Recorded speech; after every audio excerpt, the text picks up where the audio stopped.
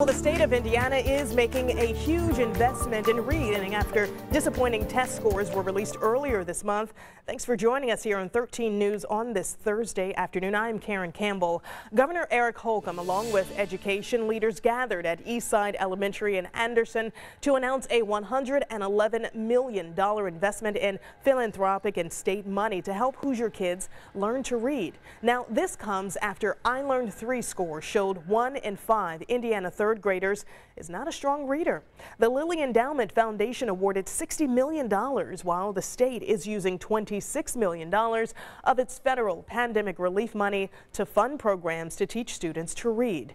Lilly Endowment will also give $25 million to Indiana colleges and universities to encourage science of reading programs in teacher education.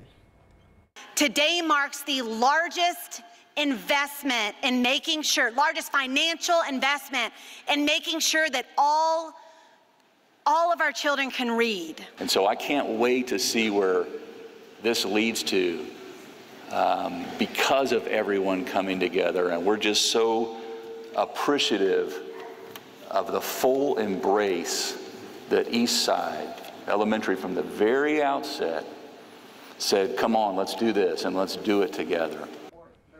The goal is by 2027, 95% of Indiana third graders will be reading proficiently.